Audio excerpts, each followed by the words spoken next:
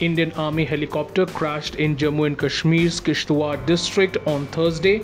According to Army officials, the incident happened when an Army ALH Dhruv helicopter crashed in the Marwa area of Kishtwar. Officials said that 2 pilots were injured in the incident but were safe. The cause of the crash is being investigated. The crash site is without connectivity, hence there is a delay in the information about the crash, officials have further added. Meanwhile, giving information about the crash, Army officials said, and I quote, "An Army ALH Dhruv helicopter crashed near Kishtwar, Jammu and Kashmir. Pilots have suffered injuries but are safe. Further details are awaited."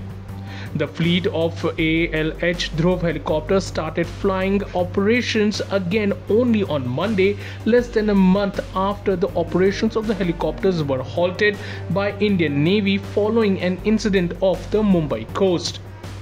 At the time, 3 crew members of the Advanced Light Helicopter were safely rescued by a naval patrol craft.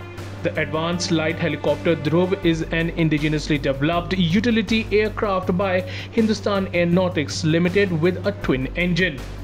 HAL started developing the Dhruv helicopter in 1984.